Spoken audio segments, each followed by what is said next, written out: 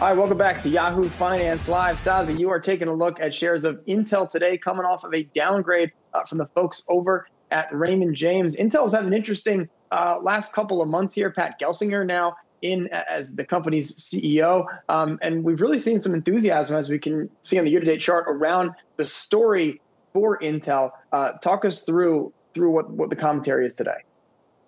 Yeah, Myles, Intel shares are up about 22% since Pat Gelsinger was announced as Intel's next CEO on January 13th. So a lot of optimism on his leadership. But Raymond James is stepping in here. Chris Caso is the analyst at Raymond James, saying, no go. Downgrading the stock to an underperform from market perform, really for two reasons. First, it says Intel won't reach its goal of opening new foundries and making chips for other companies.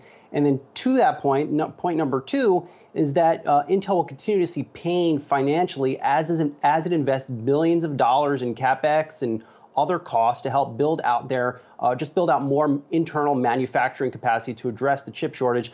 But I do want to remind people what exactly Intel is in fact spending $20 billion on. Here's a clip from my chat with Intel CEO Pat Gelsinger just a couple weeks ago. When we think about the world situation today, there's an extraordinary demand for semiconductors, right? As we've seen, basically, the world is becoming more digital. Every aspect of that runs in semiconductors. And then COVID put us into a higher gear, right? It just accelerated, remote work, remote education, telemedicine, automotive. All of these are now seeing the shortages of semiconductors. So the world needs more of these capabilities. Also, the world wants a more balanced supply chain. There's an extraordinary concentration in Asia. Right, so U.S. and Europe, and we're one of the few companies that could step into that.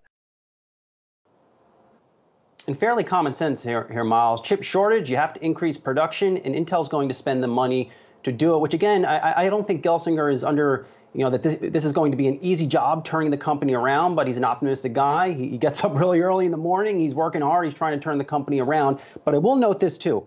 This is not anything new. An analyst coming out negative on Intel. Out of all the analysts on the sell side that cover Intel, the stock already has 8 sell ratings or underperforms here. And you just look at the multiples on the stock. Intel trading at about 15 times forward earnings. AMD 41 times. NVIDIA 43 times. So AMD and NVIDIA, a lot of optimism there. If Intel could just get past this investment cycle, maybe it fetches a multiple like an AMD and NVIDIA over the next couple of years.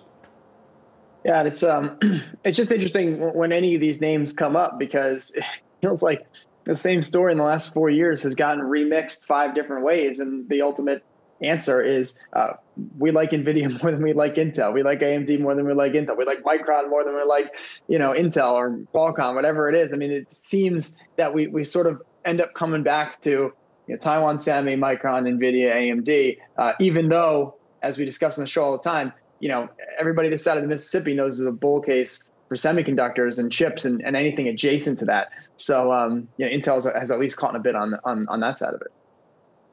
Yeah, Intel's been, I would say, a whipping boy on Wall Street. And they've taken a lot of beatings the past year and a half, even though they've put up some pretty good performances. They have Mobileye. That division is doing pretty well. But again, Gelsinger was brought in to turn the company around, and it's going to take some time to do it. And ultimately, he's probably the right guy to do it.